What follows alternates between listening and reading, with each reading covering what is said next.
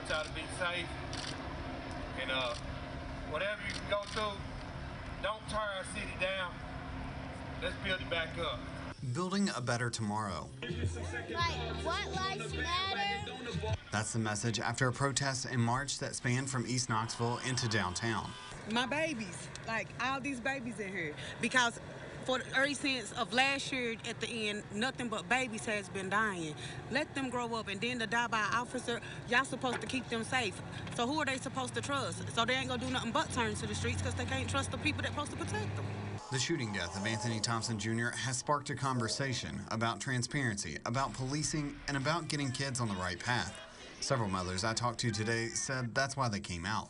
To show my kids it's another part of history that they're making. So it's very important that they know where they came from to get where you're going in the future. Giving them some lifelong lessons in the process. Like, other people, like, we should still treat other people the way that we want to be treated. Letting some good shine through the bad, letting his name stand for something bigger. In Knoxville, Austin Martin, WATE, 6 on your side. Austin, thank you. Knox County District Attorney Sharm Allen said no officers will be charged in connection to that shooting.